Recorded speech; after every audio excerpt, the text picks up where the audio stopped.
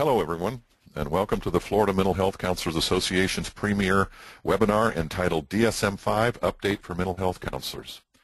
This historic event is a kickoff for our Emerging Issues in Mental Health Counseling webinar series that will run through 2015.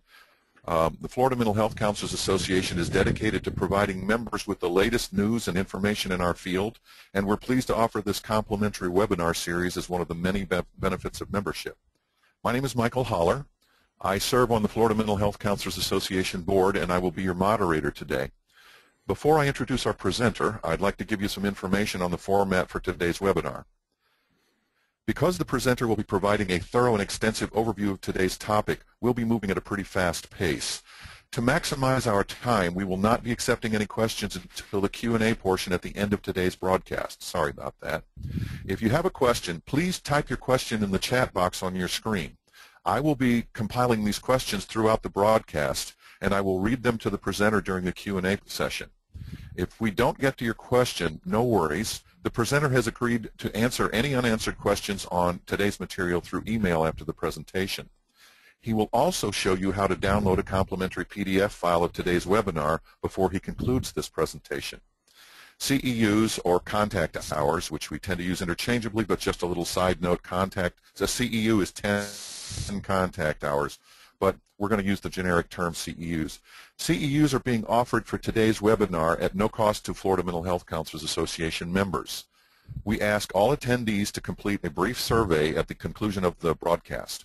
If you would like CEUs, you will need to provide some additional information during that survey that we will use to report your attendance to CE Broker. The survey should automatically appear on your screen at the end of the broadcast. If you are unable to complete the survey at the conclusion of the broadcast, that's no worries there either. You will also receive an email providing instructions on how to complete the survey later. However, we do ask that you complete this survey within 72 hours in order to receive those CEUs. Please do not complete the survey more than once. We would like to remind you that this webinar is intended to be a free benefit for our Florida Mental Health Counselors Association members. But in the future, we will need to charge for CEUs in order to cover our costs. It has been decided that this cost will be $10 for Florida Mental Health Counselors Association members and $30 for non-members. To answer a question that has been presented several times regarding this and future presentations for those who are unable to attend in person, it is our intention to record these presentations and make them available for later participation. However, we are not sure whether this one will be available until we see if the recording is successful. This is sort of the pilot run. We may have to work out some bugs in that process first, so please bear with us. We do intend to make these available. We would also like to strongly encourage any of you who are not Florida Mental Health Counselors Association members to join the Florida Mental Health Counselors Association. We need, as a profession, to band together to further the quality of our profession. There are many benefits to the belonging. We have lobbyists who are representing us in Florida. We provide free trainings, such as today, with CEUs for a nominal cost, and as you can see, it's $10 for members, $30 for non-members, so that's a pretty deep discount. Try to find that price anywhere else for CEUs. And the quality is, I'm sure you're going to see, excellent. We provide an annual conference of excellent quality for ongoing training, among other benefits. Please do consider joining us. I'll now introduce today's presenter. Erin Norton is a licensed mental health counselor, certified addictions professional, certified rehabilitation counselor, and certified forensic mental health evaluator at Integrity Counseling, a group private practice in Pinellas County, Florida, where he specializes in clinical evaluation, cognitive behavioral therapy for anxiety and depressive disorders, motivational interviewing for addictive disorders, and clinical supervision for registered mental health counselor interns. He's an adjunct instructor for the Department of Rehabilitation and Mental Health Counseling at the University of South Florida's College of Behavioral and Community Sciences. He serves as president of the Sun Coast Mental Health Counselors Association, the Tampa Bay Area chapter of the Florida Mental Health Counselors Association, and he is the chair of the Florida Mental Health Counselors Association Education, Training Standards, and Continuing Education Committee. Please, at this time, welcome Erin Norton. I'm sure you'll be very pleased with this presentation. Thank you, Michael. I appreciate that. And it is a pleasure to be here with you all today. This is exciting, our first FOMCO webinar, and we're going to have a series of webinars coming up in 2015 for you all, a great benefit for FOMCA members. All right, so I'm going to move pretty quickly here, so let's get on with it. DSM-5 update, out with the old and in with the new. I am pretty passionate about this topic. It's sort of made it a mission of mine to kind of help update counselors and the newest diagnostic procedures and concepts, and keep us up to speed with our other allies in the mental health treatment industry. So what we're going to be covering today is we're going to start off with sort of an overview of the changes of the DSM-5, and we're going to focus on the paradigm shift with the 5th edition, because what I think is, what's pretty clear to me anyway, is that once you get an understanding of the paradigm shift, once you know what it is that they were intending with the DSM-5, all these little changes with the disorders themselves and the symptoms and verbiage changes, they all start to come together. They start to make sense if you can start with what is the paradigm shift. So we're going to focus on that first. We're going to have some little hints at DSM-5 controversies that we'll talk about. We won't go into great length for time purposes. We're going to get into section 2 of the DSM-5 and look at the way that we organize disorders into chapters and the changes with the disorders themselves. What disorders are new? Which ones are no longer exist? And what are the changes within the disorders that have been carried over from the 4th edition? And then we're going to go into section 3 of the DSM-5. We're going to look at what's new there, and we're going to spend a little bit of time on some resources. I want to make sure that all of you walk away today with some resources that you can use to get some additional information, because this is just a cursory review, 2 hours, and 2 hours time we can only cover so much with such a broad topic. And we're going to get into some questions and answers at the end. I'm hoping to have a good amount of time for that, but as Michael discussed earlier, I've offered to answer any questions by email that we can't answer in today's session for time purposes, so that we can still make sure you're getting the maximum benefit of this training. So if we start off with why we even have a DSM, we have it for trained clinicians to use for diagnosis, for assessment, for case conceptualization and treatment planning. But the reality is that the DSM is used for so many other purposes. The DSM is used for determining eligibility for social programs, government programs, Social Security Administration, disability cases. It's used for forensic purposes. The DSM today is being used for a lot of purposes that extend well beyond its intended purpose. So any time that we make changes to the DSM, we're going to see a lot of controversy because the implications are going to be wide and diverse, but it wasn't created for those purposes. So now we as professional counselors, part of our professional identity is that when you really trace our profession back to its roots, we really weren't focused on pathology.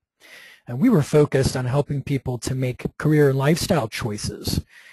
We are very holistic. That's our nature as counselors. We pay a lot of attention to developmental processes and influences. Some of us don't particularly like labels, and we don't particularly like operating from a pathological model. But the DSM-5 is about pathology. It really wasn't until the 1963 Community Mental Health Centers Act that counselors really started to get into the arena of treating pathology, and that was expanded greatly in the 80s and 90s with the rise of managed care and with counselors being placed on insurance panels. But even though our roots are less focused on pathology, we have to look at the whole person, and we need to be able to recognize pathology when it's in the room with us. And we're expected to know that. It's part of the scope of practice of professional counselors is for us to be able to diagnose and treat mental disorders. KCREP requires that we be knowledgeable of the DSM. And our insurance contracts certainly require it. You can't work with insurance without working with pathology. So we got to know this stuff, and we have to keep updated and stay relevant in our field. Now, if we look at the history of the DSM, if you look very closely at the tiny, tiny little yellow sliver at the very top of this stack, that small little pamphlet-looking material, even above the DSM-2 there, is the first edition of the DSM. Very thin work, mostly brief, sort of psychodynamic kinds of descriptions of disorders. very subjective diagnostic process, and pretty much the same with the DSM-2. It really wasn't until the DSM-3, you can see right there at the DSM-3, we get this significantly larger volume. And with each volume from the DSM-3 on, the work has gotten bigger and bigger and bigger until we get to the DSM-5. Surprisingly, the DSM-5 is actually a little bit smaller than the previous, than several of the previous editions. That's one thing they wanted to attend, was actually cut back a little bit, and I'll explain a little bit more how they accomplished that. But the big trend, the big paradigm shift with the DSM-3 was that we moved towards a medicalized model of conceptualizing, diagnosing, and treating disorders where we had very specific diagnostic criteria. And the idea was to make the diagnostic process more valid and more reliable, and to have more accuracy, more objectivity in the diagnostic process. And really, truthfully speaking, the reliability certainly increased with the DSM-3 and beyond. So we kind of accomplished that. Now, one other thing that you'll see that's different in this picture is that the DSM-5 is the first edition that uses an Arabic numeral instead of a Roman numeral. So you actually see the digit, the number 5, instead of the V that symbolizes the Roman numeral 5. And that's to kind of be more contemporary, more modern, but also our understanding is that we're going to see things like hopefully more frequent updates in between editions. So you might see DSM 5.1, DSM 5.2, and so forth. Kind of gives a little bit more of a trendy feel, I guess, to it. So let's move on to the paradigm shift with the DSM-5. What is it exactly that they wanted to accomplish with the 5th edition that makes it a little bit different than the previous edition? Well, the first thing is that we are increasingly moving towards more of a multidimensional spectrum-based model of understanding mental disorders. And so with these spectrums, what we're going to see is that in the DSM-4, there are several occasions where you have maybe 2, 3, or 4 different disorders that essentially are the same thing, with one exception, and that one exception usually has to do with severity. So in the DSM-5, several attempts were made to take very similar disorders and lump them together into one disorder, but then create a spectrum of some kind, spectrums that range from mild to severe, or that range based on level of support or intervention needed, and so forth. So we'll see kind of more simplistic diagnostic categories, but many more options within a category, so that clinicians can, in a single title, a single diagnostic label, can communicate a wide range of information. Obviously, you're going to have 2 people, for example, with major depressive disorder, and they're going to have significant differences in terms of symptom manifestation and in terms of severity. And these new specifiers that are being added will give us more options to really be more descriptive of an individual client with that label. The second thing that they really wanted to do is they really wanted to work against that age-old, ancient concept of mind-body dualism. Mind-body dualism basically denotes that our minds and our bodies are separated in distinctively different realms. But the American Psychiatric Association, the gatekeepers of the DSM, they have come through with this breakthrough recognition. And that breakthrough recognition is that our brains are, in fact, part of our bodies. And that because, who knows what kind of newfangled technology was used for that discovery, but our brains are part of our bodies, and therefore mental disorders are real physical disorders. They're real conditions. It's real medicine. And so we should stop working so hard to separate the psychological realm from the physical realm, when a lot of its brain chemistry, a lot of its genetics, a lot of its overlap between those two realms. So the DSM-5 was intended to do a better job of recognizing that tremendous overlap. So we are going to see also that the DSM-5 is not a big fan of the NOS category, that old not otherwise specified diagnosis. I don't know about you, but I mean, so many times I would see very lengthy, detailed, thorough psychological evaluations, or in some cases, very non-thorough evaluations, psychiatric evaluations and so forth, that would come back with a slew of NOS diagnoses. Well, not otherwise specified diagnoses were being overused as kind of the position of the folks with DSM-5. And sometimes we would just slap an NOS on things because we didn't have the time or couldn't take the time or didn't want to take the time to do a better diagnostic, to engage in a more thorough diagnostic process. So they wanted to cut back on all this NOS stuff. So they actually got rid of NOS. They give some other options instead. But they want clinicians to be able to show you in the title of the diagnosis why it is that a person does not neatly fit into a particular diagnostic category. So I'm going to show you several examples of that. I also wanted to increase our understanding of cultural and developmental lifespan influences in the diagnostic process and be more developmentally sensitive and culturally sensitive. They really wanted to further delineate between abnormal and pathological behavior. Obviously, just because somebody's behavior, their symptom manifestations or whatever, clump on one extreme of that bell-shaped curve or another does not mean they're disordered. Abnormal is not disordered. And so we will actually see some depathologizing in the DSM-5 despite some of the controversy that it over-pathologizes.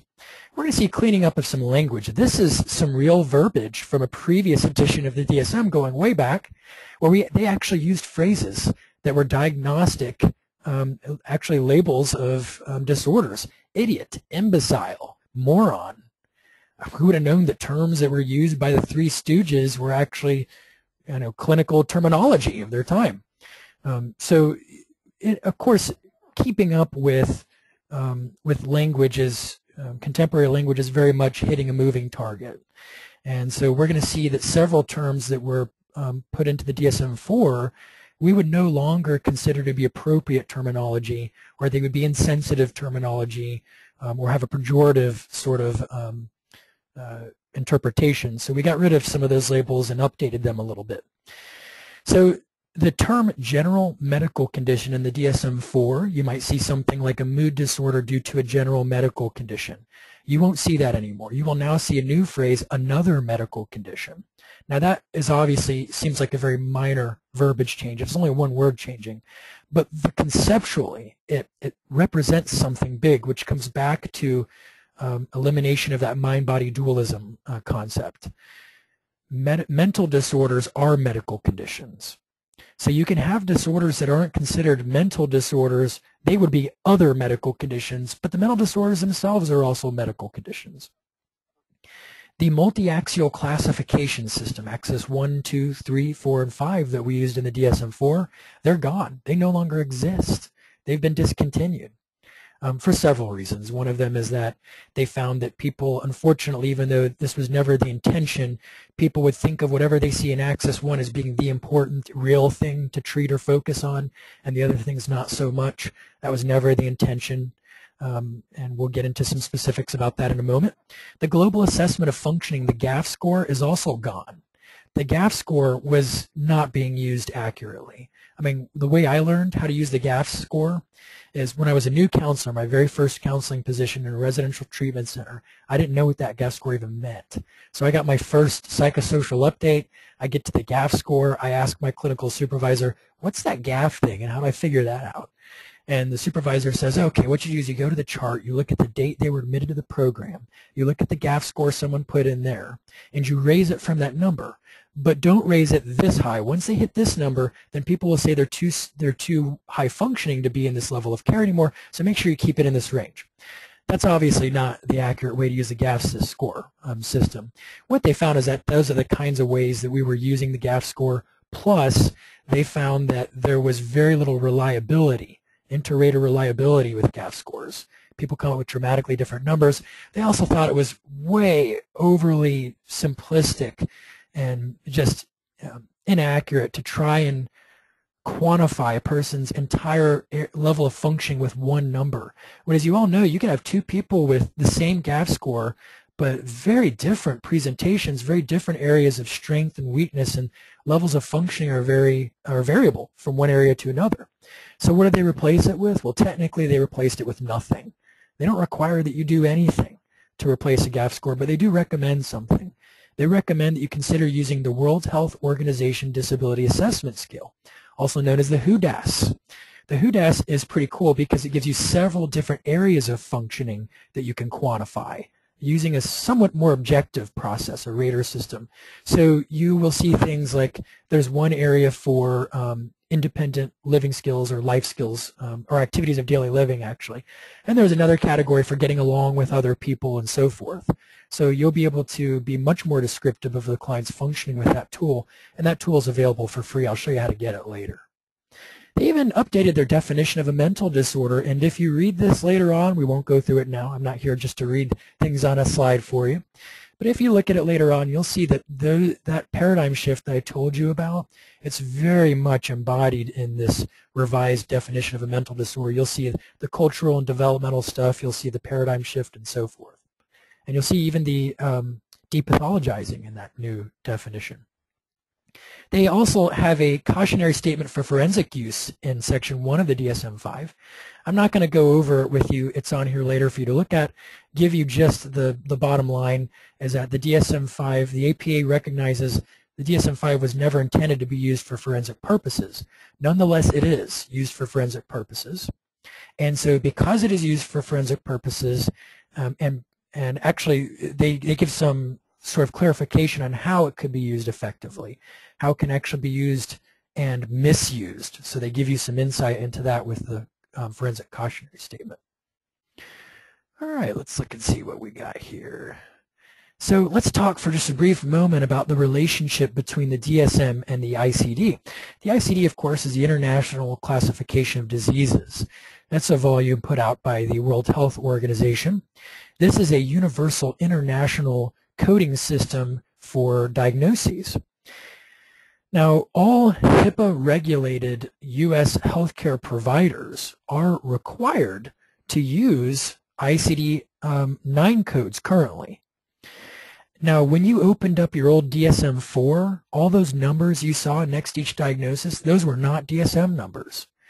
I know it might sound weird because they're in the DSM, but they're not DSM numbers. Those are ICD numbers, ICD-9 numbers specifically. They come from the World Health Organization, not from the APA. The APA simply shows you which DSM diagnoses match with which ICD codes. Well, effective October 1st, 2015, all U.S. HIPAA-regulated healthcare providers will be required to shift from ICD-9 to ICD-10, right about the time that the rest of the world will be shifting to the ICD-11. They're almost there at ICD-11 now. So ICD-10 codes are very different from ICD-9 codes. They're alphanumeric. So I give you an example of generalized anxiety disorder. The ICD-9 code was 300.02. The ICD-10 code is F41.1. Currently, you use 300.02 when you want to submit for coverage for insurance purposes or Medicaid or whatever else. But you will be using F41.1 effective October 1st, 2015. Now, the DSM-5 was released prior to the ICD-10 coming into effect, but what they have done for your convenience is each diagnosis will have next to it both the ICD-9 code and the ICD-10 code. The ICD-10 code is in parentheses. So they've got you covered. So now that we got rid of that multi-axial diagnostic system, what might a DSM-5 diagnosis actually look like? Well, basically, the clinician is going to list the diagnoses in order of clinical relevance or clinical focus. What is it that I'm focused on with this client? And you can see in this sample diagnosis, which I took from an issue of Counseling Today magazine, which has a wonderful series on using DSM-5, the clinician chose to place the V code on top. And then the second code is a personality disorder, because that was the second biggest area of clinical focus or relevance, and so on. So this is an example of what a DSM-5 diagnosis might look like. Basically, you just don't list axes. You just list them in order of relevance. Now, there's the question, by the way, of, well, I see overweight or obesity here, but licensed mental health counselors, we're not credentialed to diagnose things like obesity, are we? What if somebody had asthma? Would we write that diagnosis on there? What if they had diabetes? Would we write diabetes type 2 in our diagnosis? Well, the consensus seems to be, and what I would strongly recommend is when we're talking about non-mental disorders, other medical conditions that are outside of your scope of practice, if you have the documentation from an appropriately credentialed medical professional, an MD or a DO or an ARMP or whatever else, that documents that medical diagnosis and it's relevant to the work you're doing with the client, then write it. But if you don't have documentation that it's a legitimate diagnosis from an appropriate professional, then what I would write is something like diabetes, and then I would put something like in parentheses by client self-report, so you're kind of covered. But the idea is that medical disorders, or let me correct myself, other medical conditions that are not mental disorders, that are still relevant to the work you're doing, they should be showing up in your diagnosis. Okay, so we talked about how they want to depathologize. Some examples we'll see with paraphilias and gender identity disorder, now being gender dysphoria. We'll see some examples there. They also added some new diagnoses for disorders that clearly seem to be valid disorders that imply clinically significant impairment or distress, but they just fall short of a diagnostic threshold. And part of why they created these new diagnoses is to reduce the use of NOS. So, for example, there would be people who did not meet the full criteria for amnestic disorder, but nonetheless they have neurocognitive deficits that generate significant impairment or distress that warrant clinical attention. So they created a new mild neurocognitive disorder. People who would binge eat without compensatory behaviors would not be eligible for bulimia, yet they clearly have a problem that oftentimes is causing significant distress, and they could benefit from psychotherapy or other approaches, so they have a new binge eating disorder. We'll talk more about that later. They wanted to cut back on the number of diagnoses per client. Part of that is, again, merging some diagnoses together and then creating spectrums of classification within a particular disorder, so you don't have to add a bunch of new extra diagnoses, but that you're more descriptive in your 1 or 2 diagnoses than you used to be. And so they got rid of not otherwise specified. What we now have is 2 options. Option number 1 is you can say other specified. So let me give you an example. Depressive disorder, comma, other specified. And then what you must do is you must specifically say in your diagnosis, in your label itself, why the person doesn't neatly fit into something like major depressive disorder or dysthymic disorder or whatever else. So you may see something like other specified depressive disorder, comma, does not dysthymia that does not meet full duration criteria. So you can see in the label, when you're looking at the diagnostic label itself, exactly why the person doesn't. Maybe this person's had the symptoms of dysthymic disorder for 1 year and 11 months and 10 days, but they haven't had it for 2 years. And the diagnostic criteria for dysthymic disorder requires a minimum of 2 years, but nonetheless, they've got clinically significant impairment or distress. You don't think that dysthymia is going to be going anywhere magically in the next couple weeks, and they're in your office now and they need help. So instead of an NOS, you might say other specified depressive disorder, dysthymia that does not meet full duration criteria. So very descriptive options. Now the other option is to go with an unspecified. You could say unspecified depressive disorder, and then you don't have to say why it is that the person's not fitting into a depressive disorder diagnosis. Well, obviously the pessimists among us are saying that's just going to become the new NOS. Everything's going to be unspecified all of a sudden. One hand giveth and the other taketh away. So we'll see how that goes. But they really are discouraging the use of unspecified. That's like a last resort. Your due diligence as a clinician should be do a differential diagnosis, a thorough process. And if you determine you know what's going on, but they don't seem to meet the full criteria, then go with the other specified and say why. And that's what they would like you to do. Now, when we talk about discrepancies, a lot of people threw a big deal about how Thomas Insel, the director of the National Institutes of Mental Health, published this sharp criticism of the DSM-5, where he basically says, look, the DSM-5 is reliable, yes. Valid, no. Not valid because we're still using a classification system that classifies disorders based on symptoms rather than on the underlying abnormalities within the organism that produces those symptoms. So to give you a comparison, if you came into your primary care physician with a chronic cough, your primary care physician isn't going to diagnose chronic cough syndrome. your primary care physician hopefully will either figure out what is that cough connected to, what underlying abnormality is it a symptom of, or will pass you off to a specialist who will help find that out, like maybe an ENT or something. So he's got a point here, but at the same time, just a few days later, he publishes a new statement that you'll see under the second bullet point here, where he basically says, yeah, but you know what? It is the best we have at our hands right now. It's the best tool that we have, and it is the gold standard. A lot of people missed that second half, and they only caught on to the first part. So it's not true that the National Institute of Mental Health is saying don't use the DSM. That's not true at all. They are merely offering a criticism of what they consider to be the best currently available system. That's a more accurate way to describe what they did. So what's actually in your DSM? You get an introduction to the DSM-5, and you get to read about how to use it appropriately and what are appropriate and inappropriate uses of the DSM, who should or should not be using it. Those sorts of things are covered. And then the cautionary statement for forensic use that we talked about. Section 2 is the bulk of the DSM-5, where you will see the diagnostic criteria and the codes. And then we get into Section 3, where we get these really cool assessment measures that I'll be showing you how to access for free, cultural formulation and information, and a new alternative model for diagnosing personality disorders. Now, there's a history behind this bullet point. We expected that when the DSM-5 was published, we would see an entirely new classification system for personality disorders.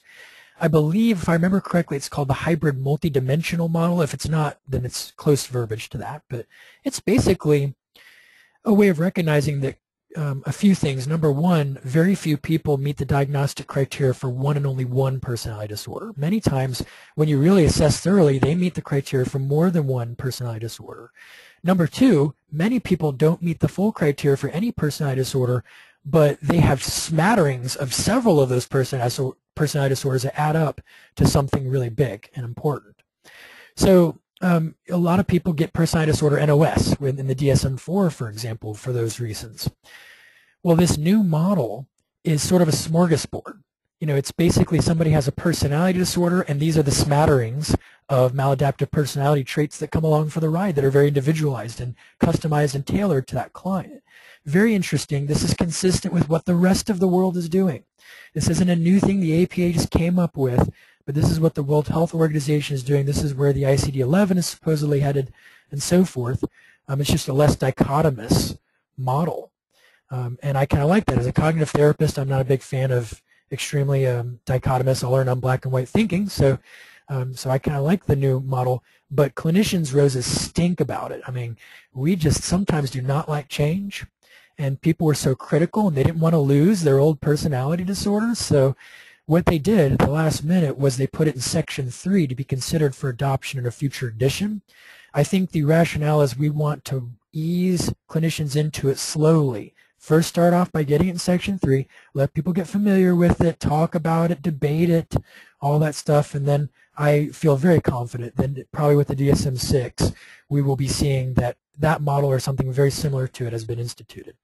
You will also see conditions for further study in Section 3, which is all the disorders that are being considered for adoption in a future edition. And then finally, you'll see your appendix. That's what we get in the DSM-5. Now, if you move into Section 2 of the DSM-5, you get these 22 chapters. These are categories of disorders, ways that we will take different disorders that are similar in some way and group them together. There are several changes to pay attention to with this. One change is that the biggest thing that I'll say with this slide is that all of the different chapters have been arranged based on developmental lifespan influence. So the neurodevelopmental disorders, usually their etiology or their diagnosis is earlier in life, whereas personality disorders that show up in Chapter 18 tend to be diagnosed in adulthood. So the order actually follows the developmental lifespan to a great degree. And then the chapters themselves have disorders that are very similar, and they try to implement a lot of neuroscience with this too.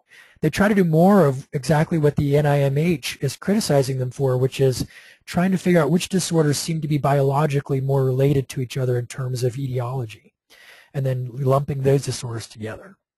So a lot of the criticisms are actually, strangely enough, things that the DSM-5 attempted to make progress with. Now, if we get to look at these chapters in greater detail, we used to have in the DSM-4, the first chapter in Section 2 was disorders first diagnosed in infancy, childhood, or adolescence. Basically, we thought of it as the more or less the juvenile chapter. Well, they deleted that chapter. Now, a couple things. First of all, don't worry, those disorders didn't disappear. They just deleted the chapter. Why did they do it? And some people say, well, this doesn't make sense. Didn't they want to enhance our developmental sensitivity? Well, they did, and that's actually part of why they did it. They did it in part because, unfortunately, what began to happen is clinicians who work with a particular age group began to neglect disorders that weren't listed in the chapter that they tend to deal with. So, for example, if I worked with adults only, then I would statistically be more likely to overlook disorders that would have been contained in the childhood disorders chapter. I might be less sensitive to things like, could the person have ADHD, or could they have autism? Well, meanwhile, people who work with adults or people who work with adolescents and children only would tend to ignore things like personality disorders. Now, I know we were trained, don't diagnose personality disorders until they're in adulthood, but that's not actually true. When it's clear cut, you can diagnose a personality disorder in adolescence, like borderline personality disorder, for example. So we got rid of that chapter so that clinicians would be more efficient and accurate and be more thorough in their diagnostic process. The old chapter, Delirium, Dementia, Amnestic, and Other Cognitive Disorders, has been renamed a much simpler and succinct Neurocognitive Disorders title, which I like. That rolls off the tongue much faster. Mental disorders due to a GMC and NEC. That chapter has been deleted because, again, that's symbolic of eliminating the concept of mind-body dualism. Those disorders belonged with, for example, a depressive disorder that would be due to another medical condition should go in the depressive disorders chapter.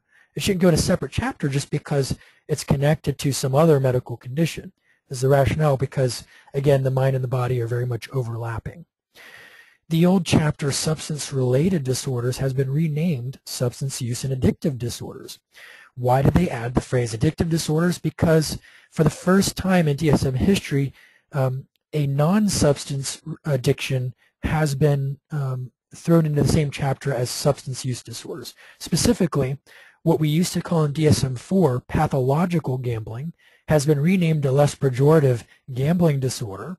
And because of the similarities in underlying neurobiology, gambling disorder has been lumped in with substance use disorders. The science is there. The brain science is there, so that's why they made this change. Now, I personally define an addiction as any behavior that a person repeatedly engages in that activates reward circuitry in the brain despite significant negative consequences in major life areas. And in that sense, the way that I conceptualize addiction, gambling disorder certainly fits there to me, along with several other things that are not in that chapter.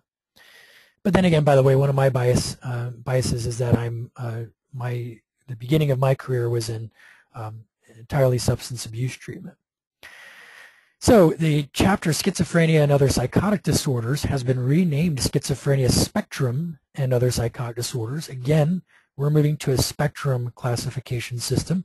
The old Mood Disorders chapter, which used to include both bipolar and depressive disorders, has been deleted and more or less split into two separate chapters. They've separated bipolar and depressive disorders. Now, on one hand, that's unfortunate because the way that you differentially diagnose depressive and bipolar disorders deals a lot with determining, okay, do we have manic or hypomanic episodes? Do we have depressive episodes? So in that sense, it was kind of convenient to have them lumped together.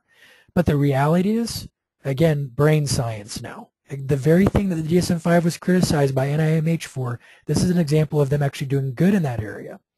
The research is very clear that bipolar disorder on a biological and genetic level has much more in common with psychotic disorders like schizophrenia than it does with depressive disorders.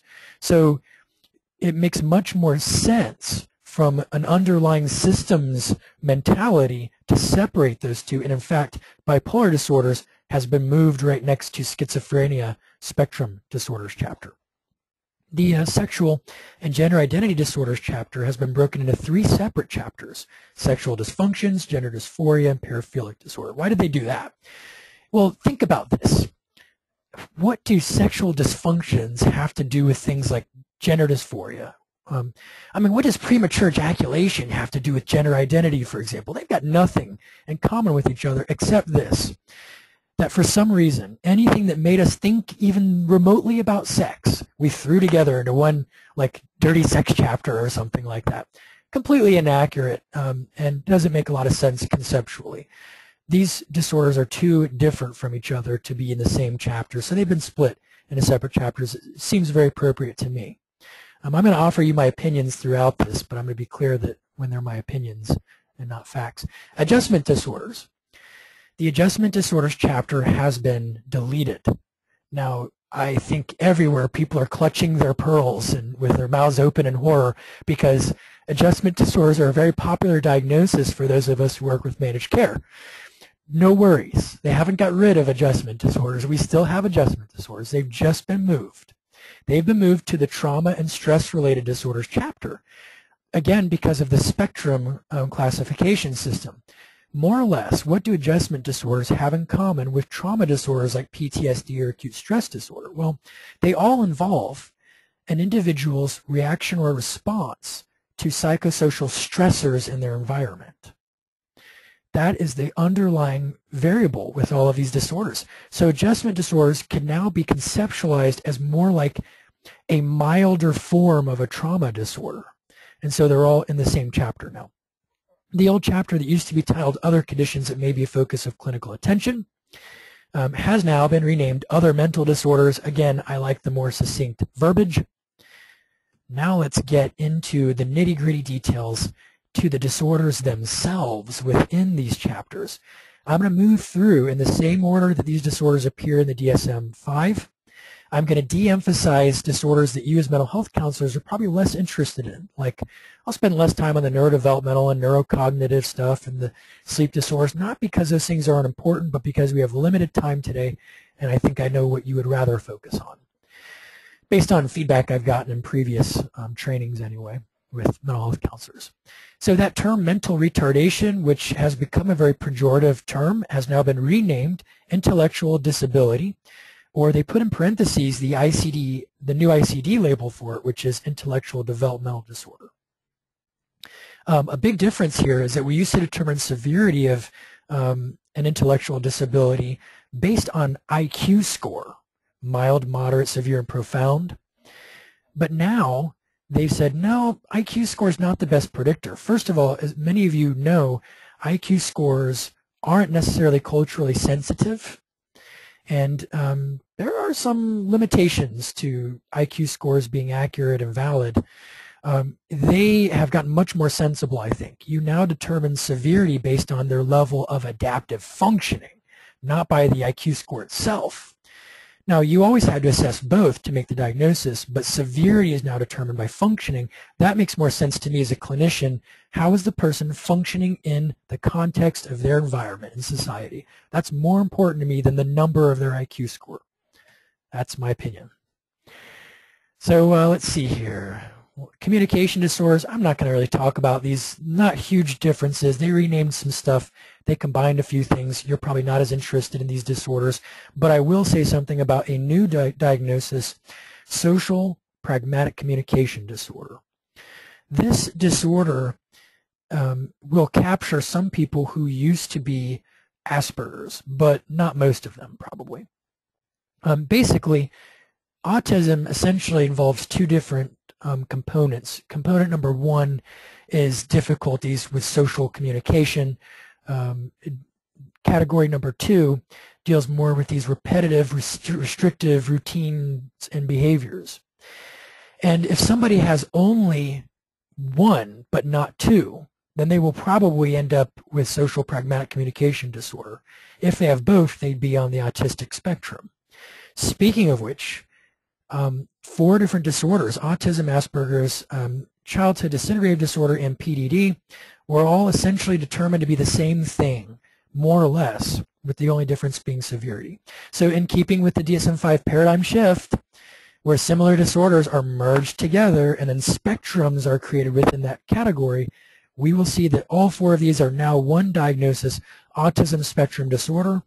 We now have specifiers. They're called levels, level 1, 2, and 3. And those 3 levels are based on what level of support does the individual need. And there's plenty of guidance in the DSM for how you figure out those different levels. Well, this has raised a big stink about, well, will some folks be left out? Will there be people who used to be Asperger's, for example, that now are no longer anything?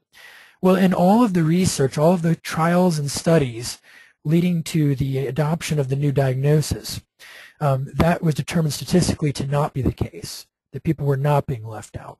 And just to be extra reassuring, the DSM actually specifically denotes, look, if somebody used to have this diagnosis, they need to still have this diagnosis, to paraphrase.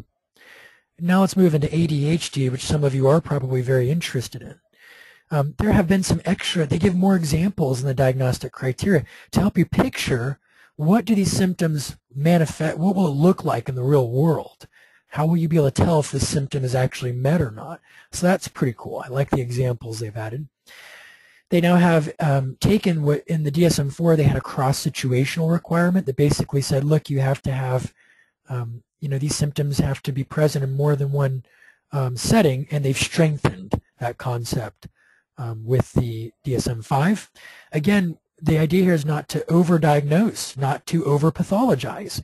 We want to make sure that, if they're only ADHD in class, but they're not ADHD in other tasks or activities that involve similar levels and forms of stimulation, then maybe the problem isn't ADHD. Maybe they're not being intellectually challenged enough in class, for example. That's not a deficit. So they're trying to avoid overdiagnosing ADHD.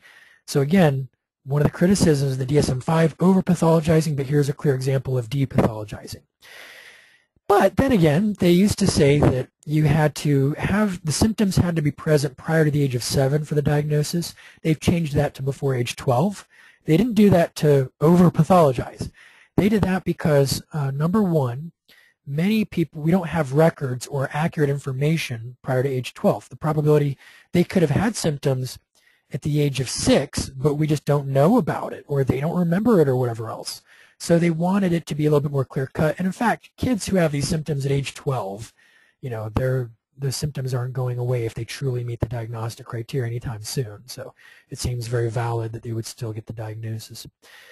ADHD, let's see here, anything else? Oh, this is a big one I want to emphasize. ADHD can now be diagnosed concurrent with autistic spectrum disorder. I don't know much about why that is or anything, and there's some controversy about that, but it is the case.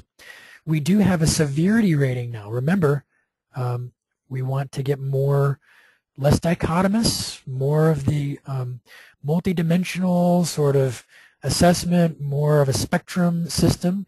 So we see that we now have mild, moderate, and severe ADHD.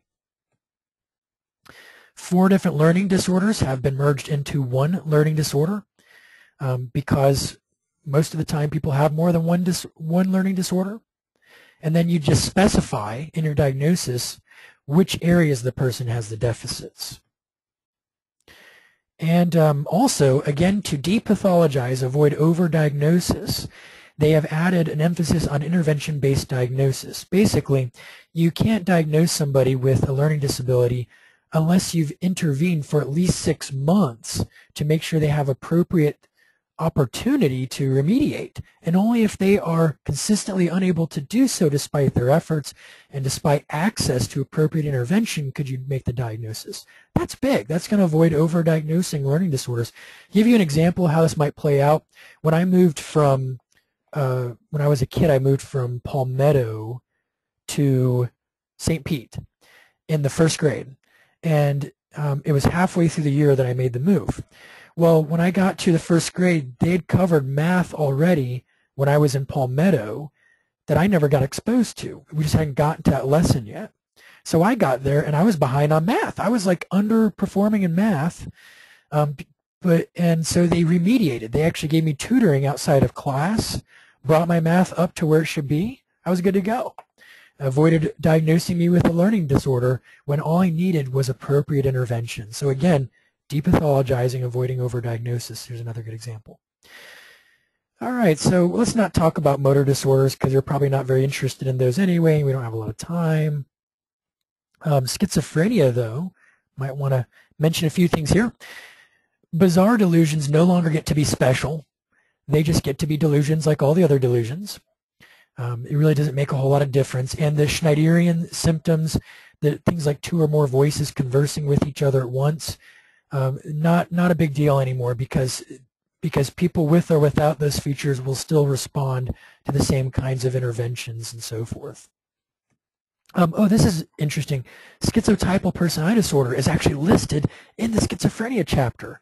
It appears in two chapters now, both the personality disorder chapter and the schizophrenia spectrum disorder chapter, and that was meant, again, to respect neurobiology. There's a lot in common between schizotypal personality disorder and the schizophrenia spectrum disorders. It may be sort of thought of as being on the spectrum. That seems to be the indication here. New requirement that individuals to be diagnosed with schizophrenia have to have at least one positive symptom. That's to avoid, again, overdiagnosing or to avoid overpathologizing abnormality. So they have to have delusions, hallucinations, or disorganized speech. They eliminated all those little subtypes like paranoid, disorganized, catatonic, and so forth for several reasons. Number one, almost everybody got diagnosed with paranoid schizophrenia.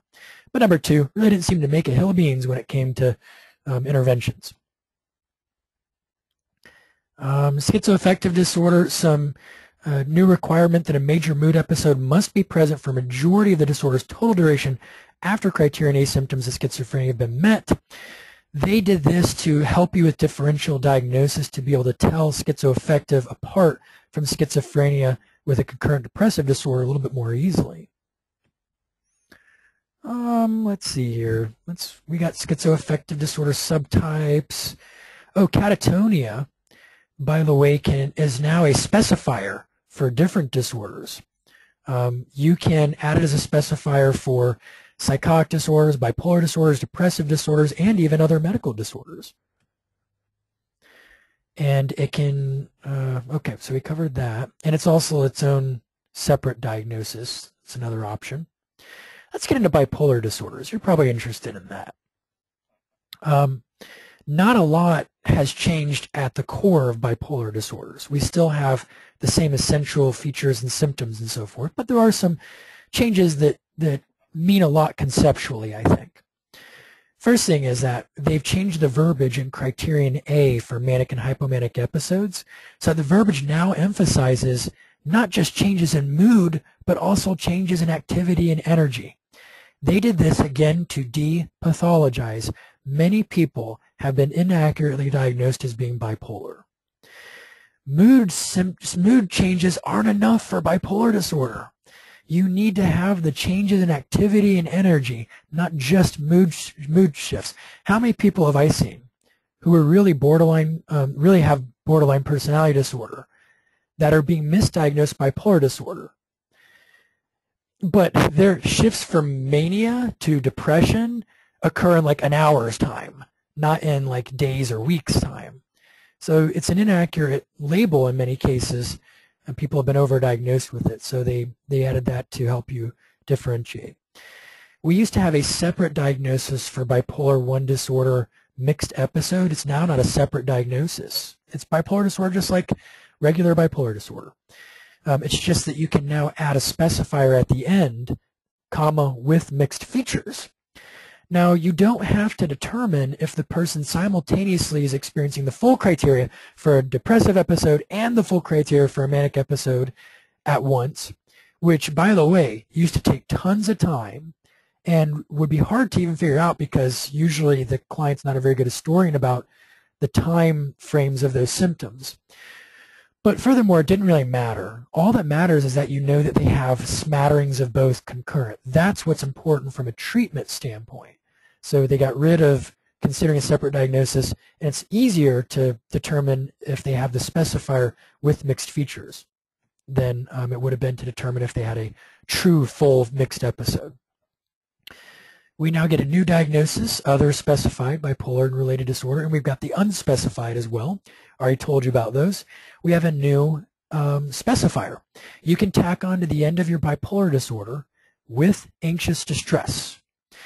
That means, and there are specific criterion for this stuff that we won't have time to go over, but the specific criteria aside, basically it means that the person has some anxiety symptoms that warrant clinical attention and that are coming along for the ride and that we need to treat and focus on, yet they do not meet the criteria for a full standalone anxiety disorder.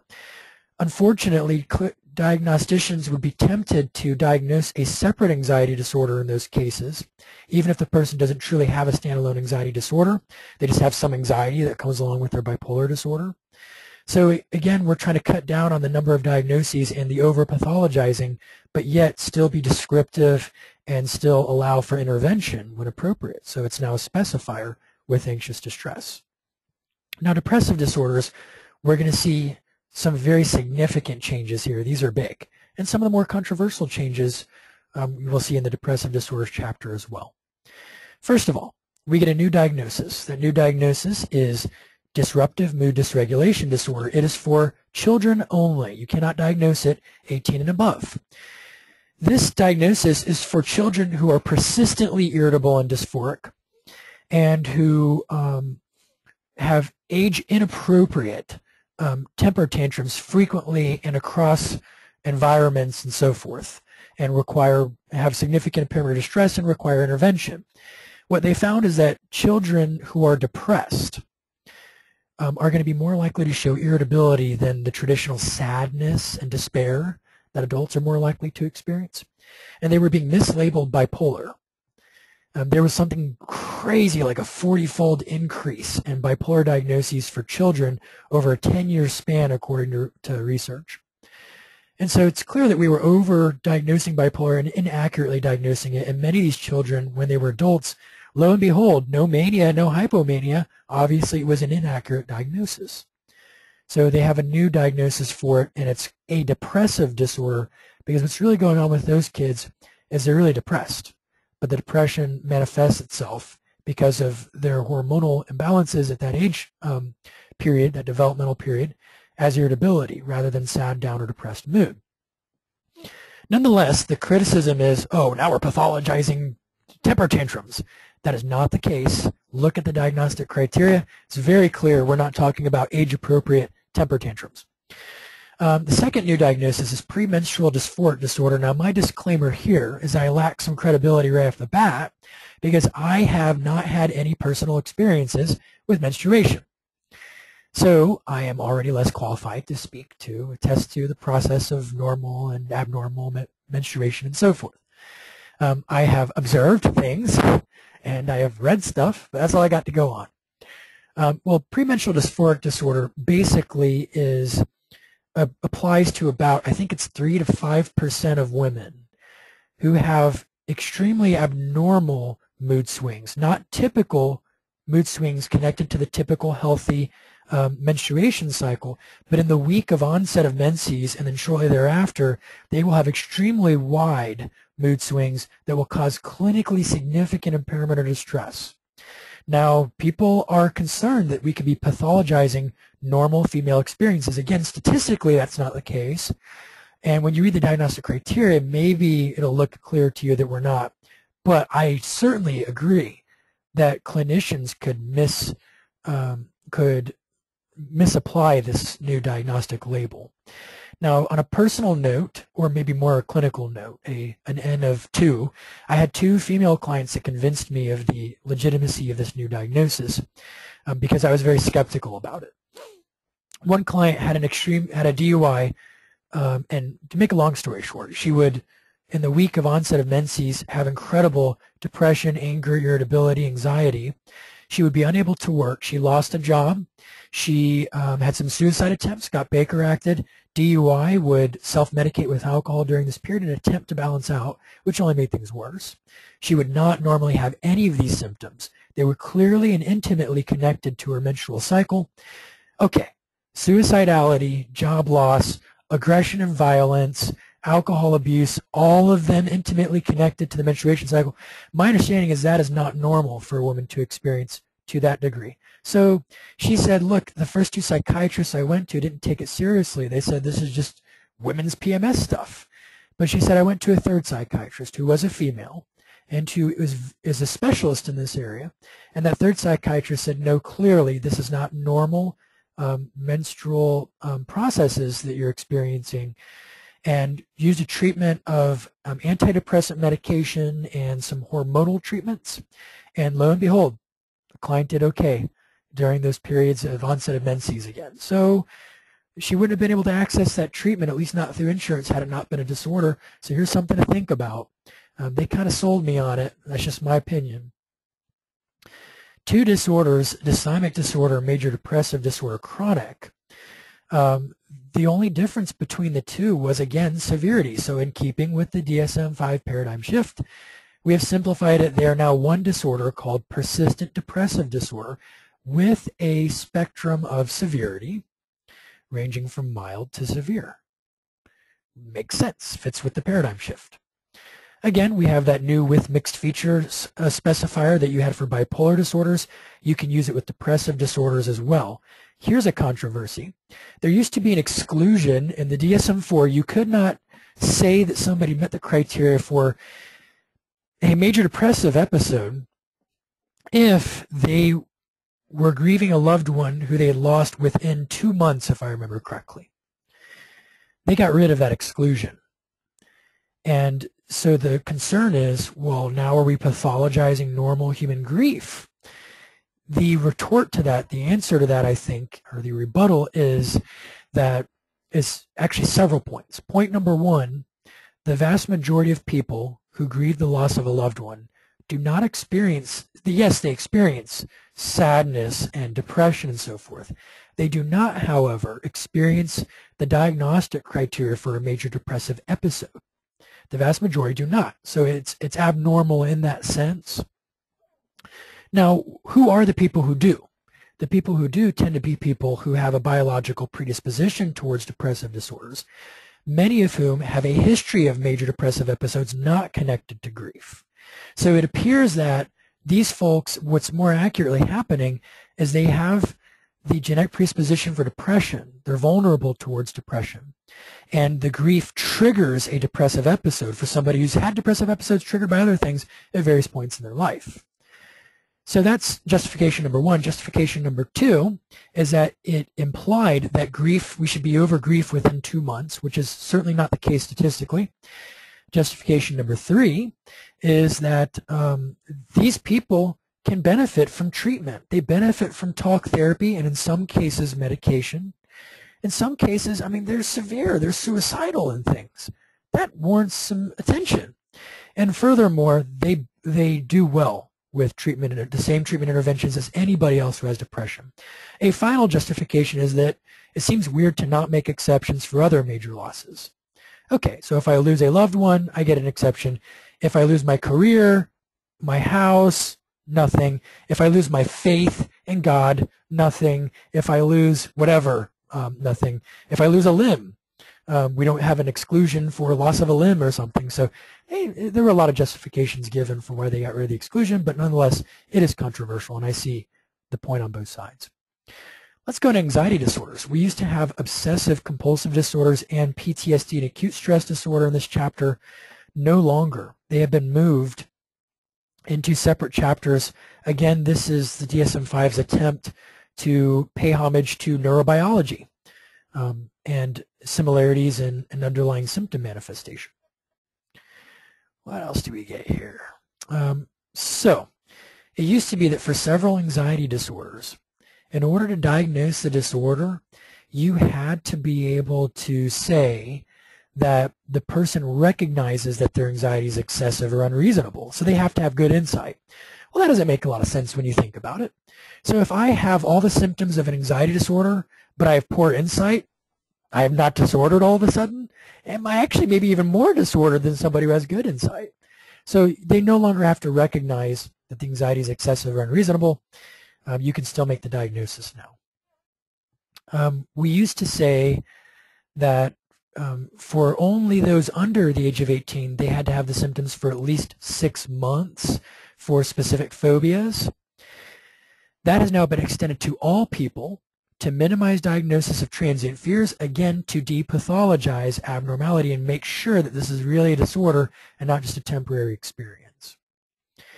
There are some minor verbiage changes with panic attacks, and we have unlinked panic disorder and agoraphobia. This is a good move, in my opinion, because the research shows that there are many people who are agoraphobic and suffering tremendously because of it, yet they do not have panic attacks, or panic disorder at least. So they used to get no diagnosis because you could only diagnose agoraphobia in conjunction with panic disorder in the DSM-4, but now they're unlinked. You can diagnose agoraphobia as a separate standalone disorder. Some changes in verbiage and social phobia. This is an interesting one. Separation anxiety disorder can now be diagnosed with adults. Now, I personally have a client who is an adult who I have diagnosed with separation anxiety disorder. She clearly meets the symptoms, clearly causes clinically significant impairment or stress, clearly benefits from therapeutic intervention. Selective mutism has been recruited into anxiety disorders from the old childhood disorder chapter. And this would be the scenario where a kid, let's say a child moves to a new environment, and they're in a new state, maybe in a new school, and they don't ever speak in school, won't open their mouth, won't say anything. But at home they talk, they just won't at school. Well, that seems to be very much related to anxiety, so they thought this would be a good place to park it. We get some new disorders that are now categorized as obsessive-compulsive disorders. Hoarding disorder, so those of you who have been watching the reality TV shows, congratulations, it's now a diagnosis. Excoriation or skin-picking disorder. This is a really interesting one. I had a classmate in junior high who she would pick at her skin compulsively throughout class. It would create scabs, bleeding, and so forth. She would be tremendously ostracized by the other girls in school because of it. It was nasty, and I felt pretty bad for her, frankly speaking. And she wanted to stop, and she couldn't. Well, now there's a diagnosis for it. And so maybe somebody like that would be able to access treatment, or it would be recognized in them when they previously didn't have intervention. I don't know. All right, moving along. Trichotillomania has been recruited from the impulse control disorder chapter into the OCD chapter. Again, the DSM-5 is paying homage to new developments in neuroscience with that. Obsessive compulsive and related disorders. We used to have in the DSM-4 this old with poor insight specifier that you could tack on to the end of your diagnosis. You now can say with good or fair insight, or with absent or delusional beliefs. So more options to be more descriptive within the diagnosis of what's happening with the client in front of you. Nothing too big with body dysmorphic disorder. We are getting more specific with the language in PTSD and acute stress disorder for what are the qualifying traumatic events that the person experienced. Now, you are probably well aware of this, but the events can be experienced directly, witnessed, or indirectly experienced. Case study. I worked with a client who came to me because of a DUI. A very high alcohol level, was abusing alcohol for a substantial chunk of time in her life. In this case, the alcohol abuse was not, in my opinion, more reflective of a standalone alcohol use disorder. It was more an attempt to self-medicate against PTSD. How did my client get PTSD? Well, in the aftermath of 9/11, now let me back up. She was not in New York City during 9/11. She didn't have any friends or family there. She didn't get traumatized until well after the event itself. Because her job, she took a new job in New York City. And in this job, she had to listen to 911 audio recordings from that day and transcribe them so that there would be a full script of every call. So day after day, minute after minute, hour after hour, week after week, month after month, she would listen to call after call of trauma. People dying, screaming, screeching in agony and pain, people burning to death, people saying their last goodbyes to loved ones, people describing decapitated heads, all kinds of stuff. And she did this day after day, and she listened to those traumatic pleas for help. Got PTSD. Indirectly witnessed the trauma of 9/11 would be a way to think of that, or 9/11. Okay, so they also removed, they used to say, have a criterion under PTSD that specified that the person had to respond with intense fear, helplessness, or horror to the trauma. They got rid of that because, especially for veterans, service members are unlikely to sense, perceive, or report that they responded with intense fear, helplessness, or horror, yet nonetheless meet the other symptoms and are clearly traumatized. So actually the VA and the Veterans Health Movement were a big part of advocating for this change to the criteria successfully. A couple things to be more developmentally sensitive with PTSD. Let's move on. Reactive attachment disorder has now been split into two separate disorders. Now I know that's the opposite of what DSM is doing with most disorders, where they're merging disorders together, but in this case, again, it's paying homage to underlying neurobiology and to differences in symptom manifestation, because what we used to have is one reactive attachment disorder that had two subtypes, emotionally withdrawn or inhibited, and indiscriminately social or disinhibited. So this would be like the emotionally withdrawn would be the child who is not even securely attaching to their caregivers in developmentally appropriate ways, because usually of early childhood traumas. But the other subtype, indiscriminately social or disinhibited, were the direct opposite. This would be like maybe you go to pick up your daughter at daycare, and then some little boy runs up to you, and the little boy like attaches himself to your leg and is like hugging onto you and starts talking about, you know, your shoes are pretty and I like SpongeBob and that's a really cool hat and will you take me home with you? And you've never seen this kid before in your life.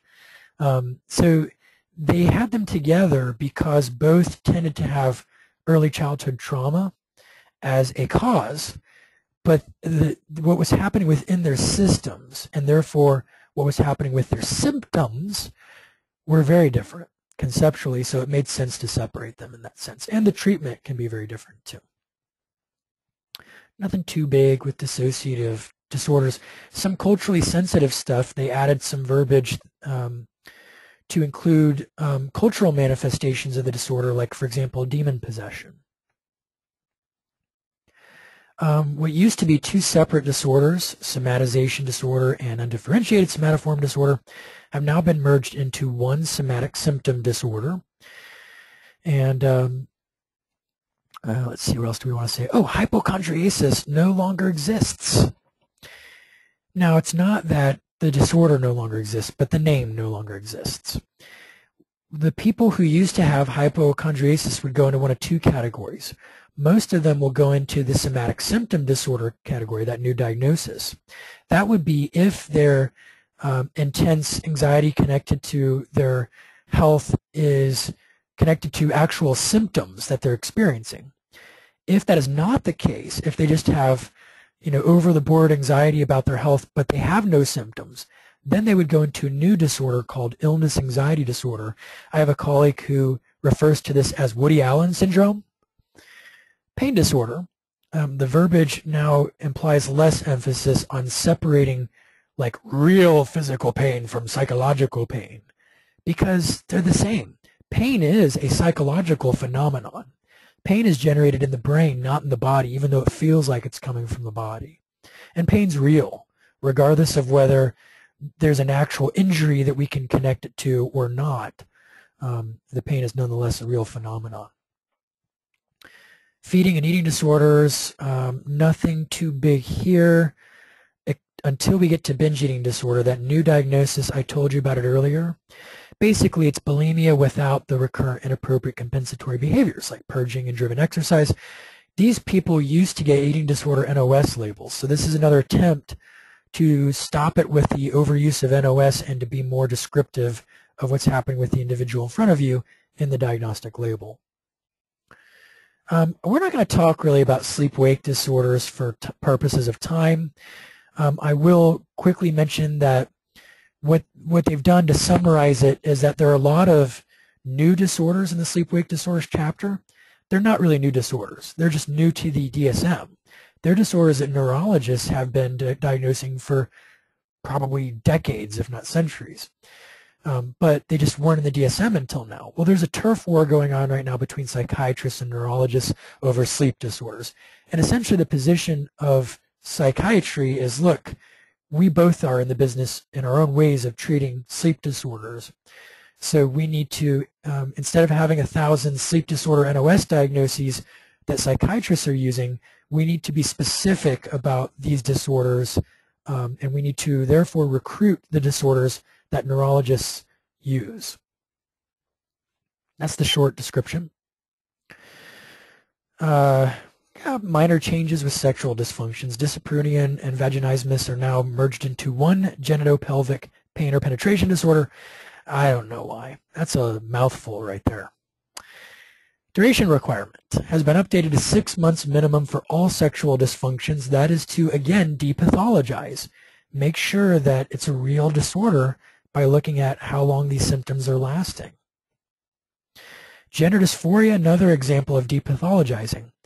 There is a movement to try and get gender dysphoria out of the DSM altogether, but we used to call it, in the DSM-4 it was called gender identity disorder. But the movement seems to be in the direction of, look, their gender dysphoria is not necessarily a disorder. It's more like an abnormality, and we should be depathologizing like we depathologized. Well, even abnormality is not necessarily the right phrase. It's just basically an incongruence between the individual's identity and their biological sex, their sense of gender and their biological sex.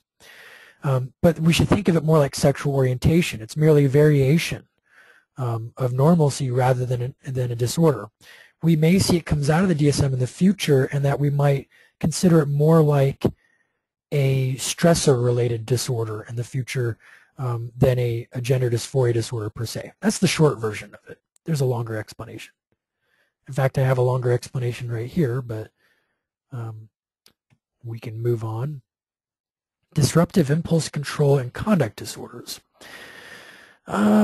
Some spectrums have been added.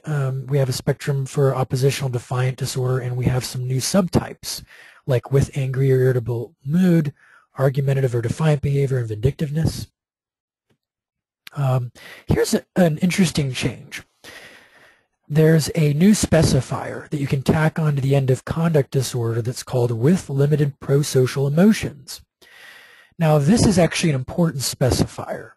This would be the kid who, for example, really does not empathize. Yes, I shot the kid's eye out with the BB gun. He deserves it. He has another eye anyway. Serves him right.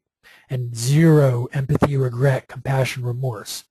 Unfortunately, these children are substantially more likely to develop antisocial personality disorder as adults.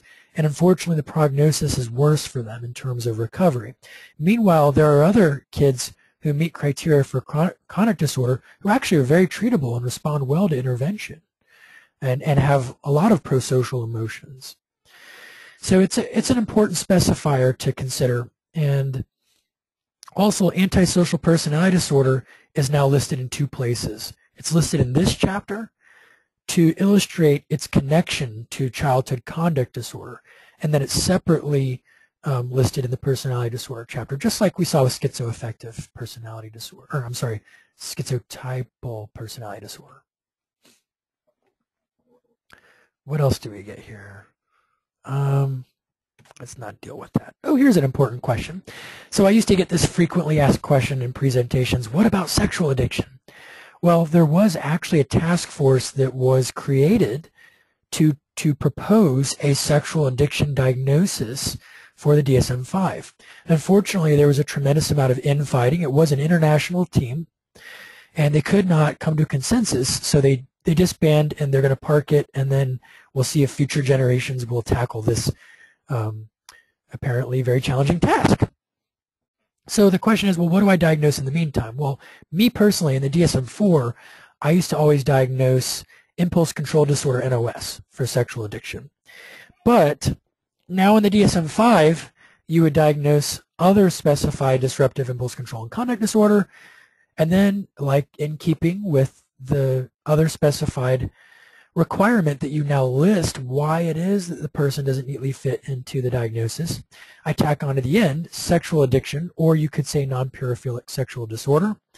And this comes straight from the task force as a temporary stance. Told you about gambling disorder already. Big changes with substance use disorders.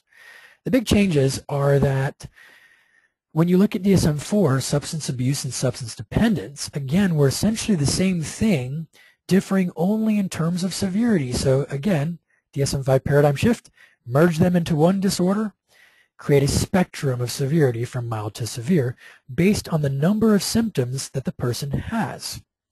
They have removed the recurrent substance-related legal problems criterion, and they did that for two reasons. One of them is it serves no predictive validity because anyone who meets that symptom meets other symptoms on the list. But justification number two is to be culturally sensitive. Well, that may sound strange. What does it have to do with culture? Well, this is how it has to do with culture. If I were walking down a street near a school and I happened to have marijuana in my pocket and I were a black male, statistically, I'm going to be more likely to be caught with that marijuana. And number two, if caught, more likely to actually be charged for it. So because of biases in our culture, it doesn't make sense to them to have a criterion that is tied intimately to areas that could involve changes in cultural biases. So they got rid of the legal requirement for that reason as well. But they've increased the threshold. In DSM-4, you only needed one symptom to get a diagnosis of abuse. But to get the new merged substance use disorder diagnosis, you need at least two symptoms. And this should help to strengthen the validity of the concept of the disorder itself. At least that is the idea. Cannabis withdrawal and caffeine withdrawal have both been added as diagnoses in the DSM-5. I think that's great. The research has been clear since the 70s that for chronic daily long-term marijuana users, there are clear and consistent symptoms that they experience when they withdraw that tend to clear up within about a month's time. This also does good work on the myth that marijuana is not addictive. That is absolutely not the case, to make a long story short. Nicotine abuse did not exist in the DSM-4. You only had nicotine dependence. This created a problem because in some scenarios, someone would have maybe, say, two symptoms of dependence and one of abuse, and they would get no diagnosis. Or they could have three symptoms of abuse and get no diagnosis of nicotine abuse. But that problem is eliminated in the DSM-5 because we now have tobacco use disorder, which uses the same exact criteria as everybody else. So it's very consistent. I think that's cool because smoking is the #1 cause of preventable death in our country. Let's take it seriously. Remission used to be in the DSM-4 that you could consider someone in remission from a substance use disorder if they had not experienced any symptoms for a minimum of a month. But now they must have not experienced symptoms for a minimum of 3 months. And the rationale is that again, this is neurobiology research, neuroscience.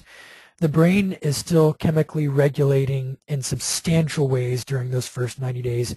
People are at high risk of relapse. They are very chemically imbalanced. So it doesn't make sense to say they're in remission yet. That's why NIDA and NIAAA recommend that no treatment, whether outpatient or residential, ever be provided for a period of time less than 90 days. Also, I forgot to tell you there's a new symptom that was added, which is craving. So they dropped one symptom from DSM-4, but they added a new one, craving, a strong desire or urge to use. Go figure that was not in there before. Now, craving is an exception when it comes to remission. If the person's gone for 3 months without any symptoms, but they are still experiencing craving, you can still say they're in remission. They got rid of the specifiers with or without physiological dependence. Why? Because again, the paradigm shift away from mind-body dualism. there is no difference between physiological dependence and psychological dependence. They're not two magically different realms. They are one and the same. There's tremendous overlap between them. So we need to be less dichotomous in that sense is the shift. The old diagnosis, polysubstance dependence, has now been eliminated. There is no polysubstance anything in the DSM-5. Personally, I like this, even though it is not very convenient for people who don't have a lot of time when they're diagnosing, because polysubstance dependence in the DSM-4 was rarely used accurately. It should have been an extremely rare diagnosis, reserved for scenarios where a person does not meet diagnostic criteria for a substance use disorder based on any one substance. But if you combine 3 or more substances together, then they do meet the criteria for dependence. But most of the time, people really used it when the person had a lot of symptoms and had used a lot of substances. They would just slap polysub on there and call it a day without doing a more in-depth differential diagnostic process. So that's gone. You don't have that convenience anymore. So to summarize, they got rid of the recurrent legal problems symptom, and then they added craving. Now this eliminates a problem called diagnostic orphans. What are diagnostic orphans? Well, in the DSM-4, you can have a scenario where someone meets 2 symptoms of dependence and 0 symptoms of abuse, or at least to your knowledge, that is the case. Technically, they would get no diagnosis because they have nothing for abuse and they need 3 or more for dependence, so they get nothing. They slipped under the diagnostic radar. Meanwhile, someone else has just 1 symptom of abuse and they're in. So this gets rid of, we call those diagnostic orphans. The DSM-5 eliminates that problem. They also reordered or restructured the order of the symptoms to fit into conceptual categories here: impaired control, social impairment, risky use, and finally, pharmacological criteria. Now, by the way, there is a new controversial exception for amphetamines, opioids, and sedatives or hypnotics like benzos and barbiturates and so forth. You cannot count symptoms 10 and 11 for those 3 categories if they are legally prescribed medications that are being taken within their prescribed parameters. You can count other symptoms on this list, but you cannot count 10 and 11 because those will naturally happen just by the person taking the medication for an extended period of time, even if the medication is doing more benefit than harm. And that's a little controversial, but I understand the rationale for it as well. So now the big question has been, especially people in the recovery community, they're like, well, hold on. This new substance use disorder, won't that sort of undermine the concept of addiction? Because, for example, people in AA, if they saw somebody with alcohol abuse but not alcohol dependence, they might be prone to saying, well, that person's not a real alcoholic. They might, in fact, they might be able to learn how to responsibly drink, whereas a real alcoholic cannot responsibly drink. That's the mentality, the traditional mentality anyway in the recovery community. So they're worried that people who used to be abusers are now going to be in the same diagnosis as people who used to be dependent or considered dependent. So a couple of things about that. Number one, remember they increased the number of symptoms you have to meet. So it's now a minimum of 2. That might strengthen the validity of the diagnosis a little bit. The other thing is you have a spectrum. So what used to be alcohol abuse is now more or less mild alcohol use disorder. What used to be alcohol dependence is now more or less moderate to severe alcohol use disorder. So you still can, if you really want to be dichotomous, you can still be dichotomous, is the bottom line. Neurocognitive disorders I will not focus on because you're probably less interested in these as mental health counselors. But they did take dementia and amnestic disorders. They now have one combined major neurocognitive disorder, and then they have a new mild neurocognitive disorder, which will get rid of a lot of the cognitive disorder NOS diagnoses. I already told you about the new personality disorder model. Actually, I incorrectly labeled it earlier. I called it the hybrid multidimensional model. It's actually the hybrid dimensional categorical model. So there you go. It hasn't been adopted into the DSM-5, except that it is in Section 3. I would start studying it and getting used to it because it's going to happen. I feel very confident about that. Paraphilic disorders. Now, by the way, they changed the name. It's not paraphilias. It's now paraphilic disorders. Why? Because you're entitled to your paraphilias.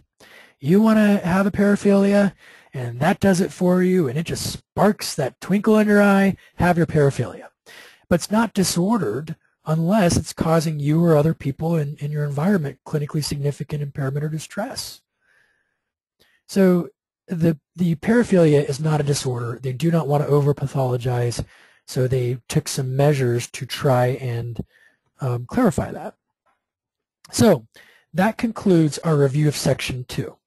Now we have enough time for me to spend about 15 minutes, I think, telling you about Section 3 and resources, and then the final 15 minutes of our webinar we can use for questions and answers.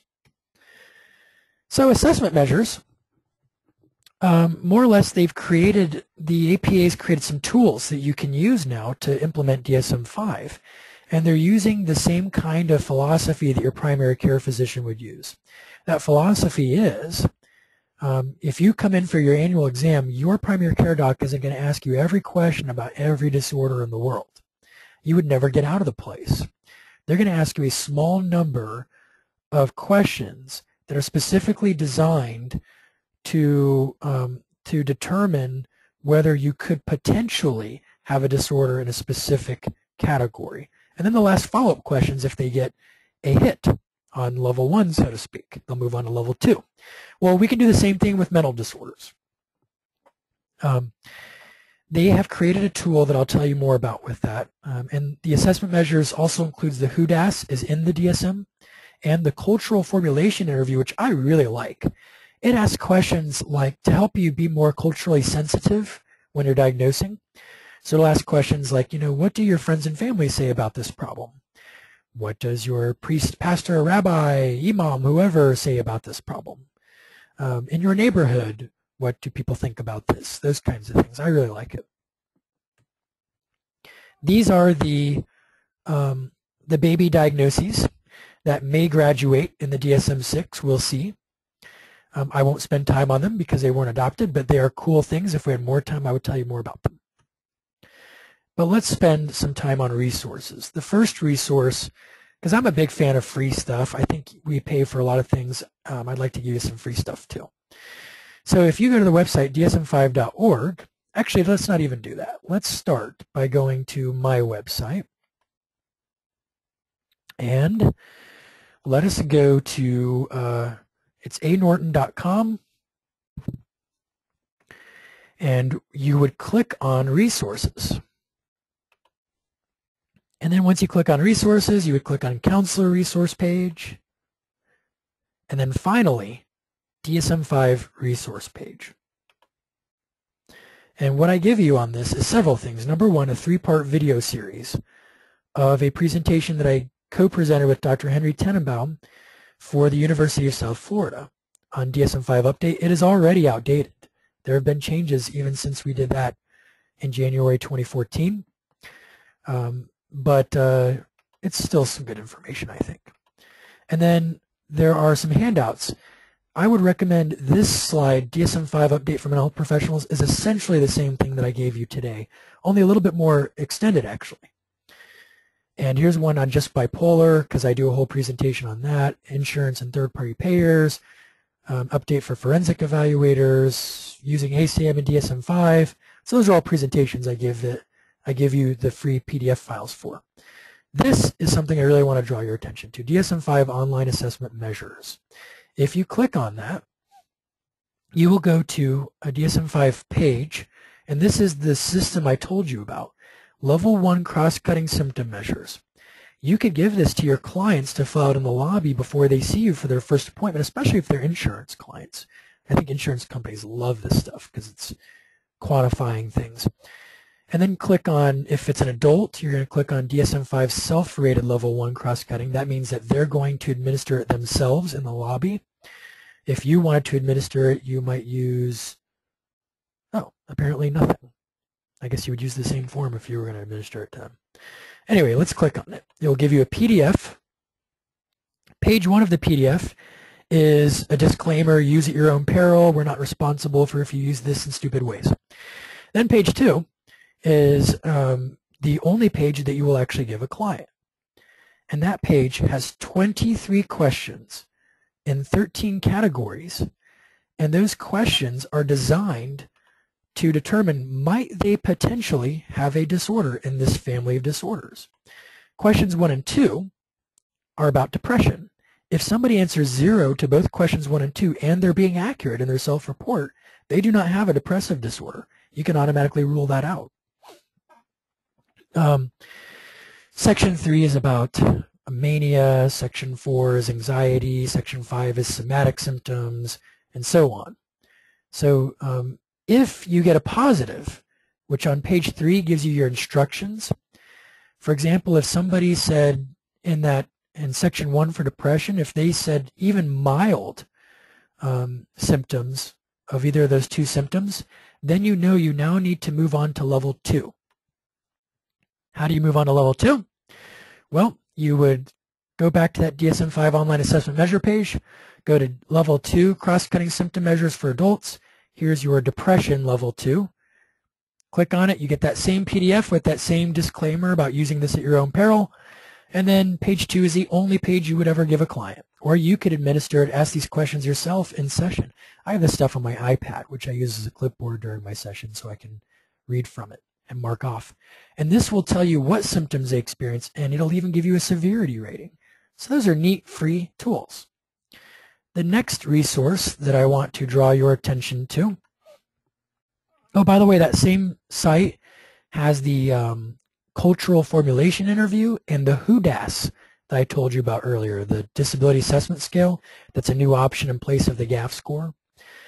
Also on this page, I show you how you can get to the DSM-5 app. It's expensive. It costs like $65 or something, but there's an app that has your diagnostic criteria. It can go on your phone or your iPad or your tablet. I find it very convenient, very easy to use. I love the keyword search. There's even an ebook version of the DSM-5. There is also on my website a tool that I created that you can have, DSM-5 Substance Use Disorder Assessment Tool. And if you click on that, you will see that I have all 11 symptoms of that new substance use disorder. You can check off which symptoms the client is attesting to, which substances that they experience each symptom with, and when for each substance, because that's the information you need to formulate your diagnosis. After the 11 symptoms, it tells you, based on the number of symptoms, which of these disorders may apply. You write in which substances for which disorders, and then your remission status. All your specifiers are on here too. Even your little disclaimer about the medications. And then I have some presentations that other people gave that are on YouTube that are available as well. Now the next resource that I want to give you before we go into questions and answers is, well, first I want to show you 3 things. This is the full DSM-5. What does it have that nothing else has? Well, it has the statistics, how prevalent it is and those sorts of things, information on the course and length of the illness, but it also gives you differential diagnosis tips, which I find very helpful. And you don't see that in many other resources. Or you could get the handy-dandy pocket New Testament Bible version of the DSM-5 called the Desk Reference to the Diagnostic Criteria from DSM-5. This has just the diagnostic criteria and nothing else. Very expensive for a small little book. I think it's $65 or $69. Similarly, this little thin thing is pretty cool. It's called the Pocket Guide to the DSM-5. It gives you wonderful questions that you can ask in plain language of clients to determine if they meet the diagnostic criteria. It too is expensive. And now, ooh, a coupon. Now we'll get to the other stuff, some additional training options. Well, you're a FOMCA member, so you get a discount for the FOMCA annual conference, which takes place in February. By my count, there are at least 4 or 5 DSM-5 related workshops in that conference. There may be more as things change. We've got, I'm going to do a piece on just DSM-5 and substance use disorders, 2 hours on that. And we're going to actually do some interactive exercises to help you actually apply the new diagnostic criteria to case scenarios.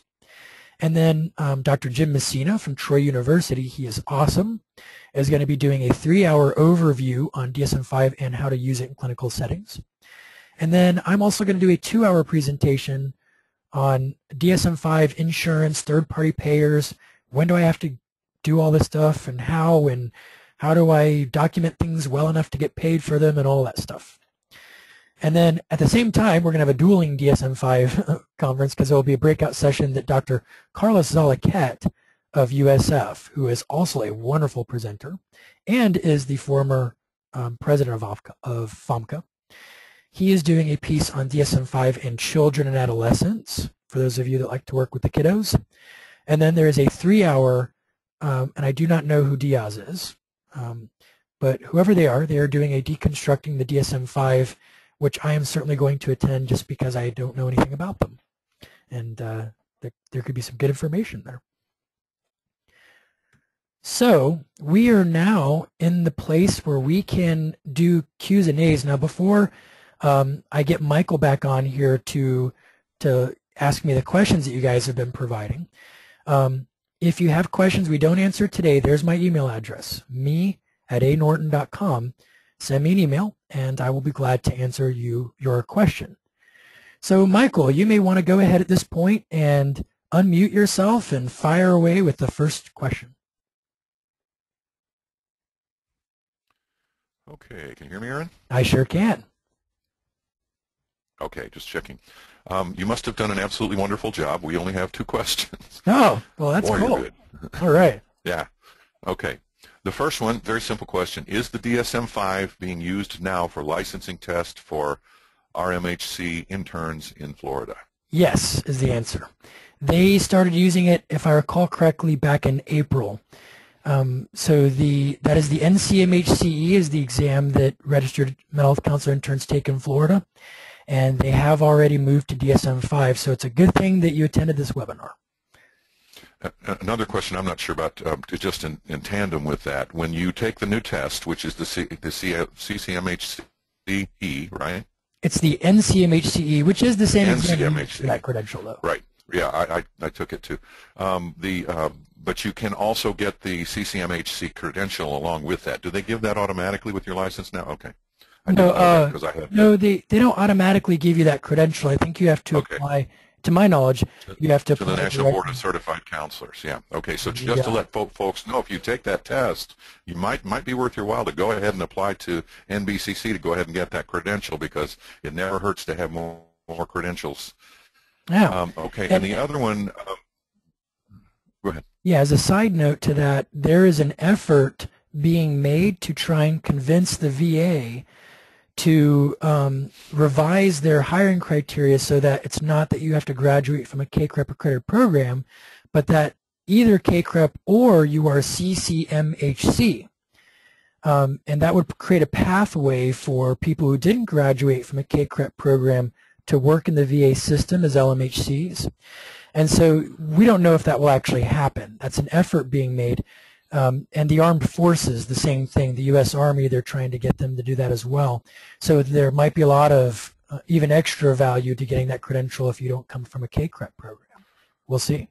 Which is also another reason to join FOMCA, because we're lobbying because, and I hope I'm not hurting anybody's feelings here, but the social workers have lobbied for years to keep us out of being able to do things, and one of those is participation in TRICARE as well as Medicare. So we're fighting for the life of our profession, so we need to band together. And the other thing that has to do with that CCMHC certification is, if you have not graduated from a KCREP school, you have to take that exam. I've been practicing for 25 years. My credentials take up half a page, and I still had to take that exam to be able to bill through TRICARE. So it's a certification you might want to go for, but you don't have to get the certification. You do have to take that exam. So might as well go for the certification as well, I think. Mm-hmm. There you go. The other question and it may be, I think you did go over it, but because we've got some time, this is the only other question right now. As I said, you must have done an absolutely wonderful job. Oh, well, I've got a few more questions here, so I'll ask this one. Somebody had asked if we'd gone over substance dependence, which we did. You went over that pretty thoroughly. But personality disorders, you kind of glossed over that. I don't know if you can address that. Did they get melted in? The reason I didn't cover them is because there essentially are no changes at all. Remember, that's the one where they were going to change it substantially with that new hybrid model, but instead they parked that new model in Section 3 to be considered for future additions, and personality disorders remain unchanged from the DSM-4. But look out. I would go ahead and start studying what's in Section 3 because it's only a matter of time before we move to a whole new system. That's my opinion. Okay. Next question. Diagnosing borderline personality, things to look out for, differential diagnosis. Okay, so this is a question about how do we tell borderline personality disorder apart from other diagnoses. Well, the defining characteristic for borderline personality disorder, which, by the way, and I probably won't spend much time on this if there's another question, because it's the same as it was in DSM-4, no changes there. But basically, borderline personality disorder has to do with a difficulty sustaining healthy relationships and with emotional dysregulation. So you will see mood swings just like you'll see in bipolar disorder. The difference is you will not see mania and manic and hypomanic episodes if it's just borderline personality disorder. The mood swings will happen in very short time frames. For example, in one 24-hour period, a person with BPD could experience significant shifts in mood fluctuation, from feeling okay or feeling happy to feeling very angry to feeling very sad and so forth. But bipolar disorders, we're talking about for several days or weeks, people will experience depressive symptoms or they'll experience manic or hypomanic symptoms enough to be considered a manic or hypomanic episode. Now, you also need to rule out substance abuse because, of course, when people are putting chemicals into their body, they're going to have mood swings and mood fluctuations and have relationship problems and a lot of the things that you see with borderline personality disorder. So there's also the fact that borderline personality disorder, there's a lot of co-occurring disorders. A lot of people with BPD will have other disorders. They will sometimes have co-occurring anxiety disorders, PTSD. They can have a co-occurring bipolar disorder, and they can have a co-occurring depressive disorder. You kind of run down the list. There are all kinds of disorders that somebody can have and have BPD. You're going to see the dichotomous thinking and the fluctuating between idealizing people and you can be God or Satan. You can be a person's savior. There you go. So those things you might not see as much of in the other disorders outside of borderline personality disorder. And then there are the frantic efforts to avoid real or imagined abandonment.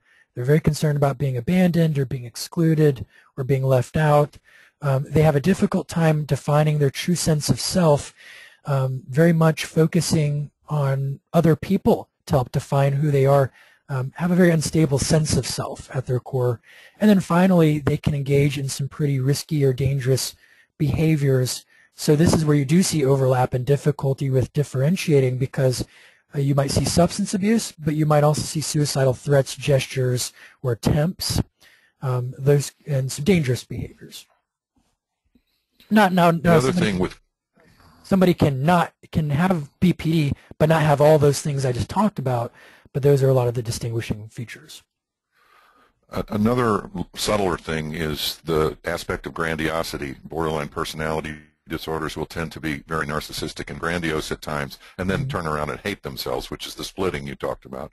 But they also tend to be more grandiose about other people. So, for example, the one that came into my office and said, "I've learned more from you in 15 minutes than all my other 5 therapists combined." That's a bad thing to hear to me. Be careful about be careful about climbing on that pedestal. It's a long fall when they kick it out from under you. That's right. So, you're being set up. Okay, and the last question we have, really, Last question we have for right now is, I would like to know, what does the DSM-5 say about the psychotherapy of an individual experiencing homosexual tendencies? Absolutely nothing, because homosexuality has not been in the DSM since the 70s. It's not a disorder. It's considered a place on a spectrum of human sexuality that is normal and not pathological in and of itself. Now, certainly somebody can have homosexual tendencies and have a tremendous amount of distress associated with it. Maybe, for example, they were raised to believe that homosexuality is immoral or evil, or a form of demon possession even, something along those lines. And so as they experience homosexual feelings or attractions, they feel incredibly conflicted. They could be depressed. They could be anxious. They could be abusing substances to try and self-medicate and so forth. But the sexual orientation itself is not the disorder in those cases. It's more of an adjustment disorder would be a way to think of it in that case. So it says nothing about homosexuality. It's not a disorder. That's all the questions we have, and they're very good questions, and you did a good job, I think. And that's what Connie D'Antonio says. You did an absolutely fantastic job. So that was her question. All right. Well, thank you. Didn't you? So that was the question, didn't you? Yes, you did. Well, it has been an absolute pleasure. If you come up with a question later on, feel free to send me an email. I really hope to see some of you at the annual conference, and I hope to see some of you in future webinars. We're going to soon be announcing our 2015 webinar series. Attendance will be free for FOMCA members. The only charges will be if you want CEUs, and then it's going to be $10 if you're a FOMCA member, $30 if you're not a member. And this is going to be, you've been a part of a historic event today with the very first webinar that we've put on. Love to hear your feedback, and so please make sure you fill out the evaluation form. You will have to do that if you want CEUs. And again, this time only, the CEUs will be free for FOMCA members. And just another shameless plug. The conference is in February 5th, and we have excellent presenters, as we have for the past years. This is really an excellent conference. You cannot go wrong. It's probably the best money you could spend. And the early registration deadline is coming up. I believe it's the 17th. So we have rooms at a very reasonable rate. We have a discounted price on the conference, assuming you're a FOMCA member. We have an excellent comedian who's opening on Thursday night, well worth seeing, who's going to basically do a comedy wrapped around our field and being able to laugh at ourselves and take a humorous approach. So we would very, very much like to see you there and encourage you to be part of this organization. We are representing you. You've got to help us. That comedian, by the way, is awesome. I've seen him at the annual addiction conference here at Clearwater Beach. He does a great act. I'm going to enjoy him. His name is Mark Lundholm. Yeah. All right. Well, folks, thank you very much. We will call this webinar to a close then. I wish you all a wonderful weekend, and I hope to see you around.